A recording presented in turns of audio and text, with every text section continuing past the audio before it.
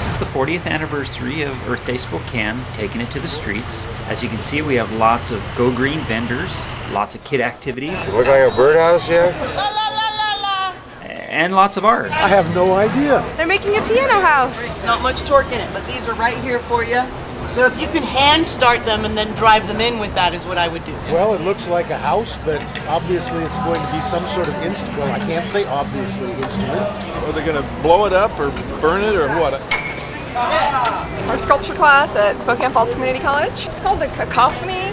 Cacophony, yep. It's basically a house you can play music from. So. Cacophony means unmelodic noise. That's even rough out here. I know, that's what we have in bucketing your clubs. On the other hand, looking at it, it's a piano. So we just assembled 4 pianos that were going to the landfill. And there was a lot of people that worked really hard on reassembling them into this beautiful piece of art.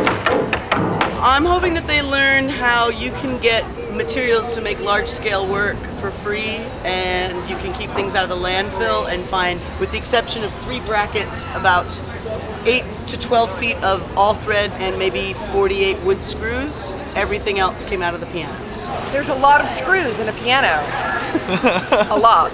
Plays music, I believe. They've taken apart a piano and they're making a shelter out of it. That's what it is. All right, let's go. Play? Let's go, KP. There you go.